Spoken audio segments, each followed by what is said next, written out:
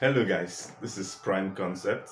In this short video, I'll be explaining to you the meaning of scale when plotting graph in physics or mathematics. Now we have a sample of a graph here. Now what does scale actually mean? When you want to plot graph, you'll notice in your graph sheet you have boxes like this, you have small boxes like this. Now the standard is that each of this box from this point to this point is supposed to be a length of 1 centimeter, 1 cm. That is what each box should be. From here to here is 1 cm, from here to here is 1 cm, here to here is 1 cm. So that is what each box is supposed to measure. Now what is actually scale? Scale are the numbers, the units you place on this axis with respect to the 1 cm.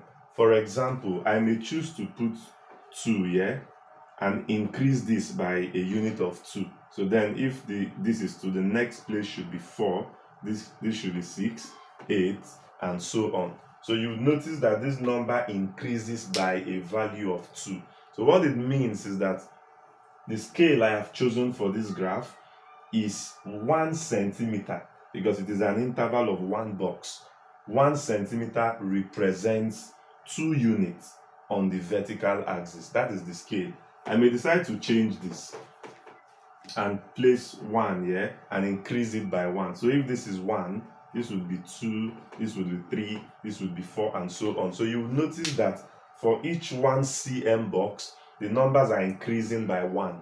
So it means that in this case, the scale I have chosen is 1 cm representing 1 unit.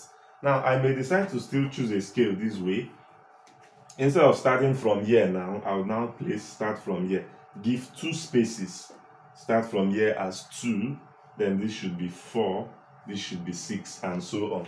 In this particular case, you would notice I'm no longer using 1 cm because I'm giving interval of 2 boxes. And since 1 box is 1 cm, then 2 boxes should be how many cm? You are very correct, 2 cm.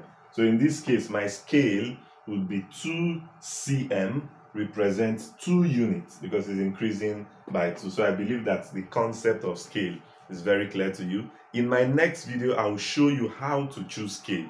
In this video, I just explained the meaning of scale. In my next video, I will teach you how to choose scale using a formula. Thanks for watching Prime Concept.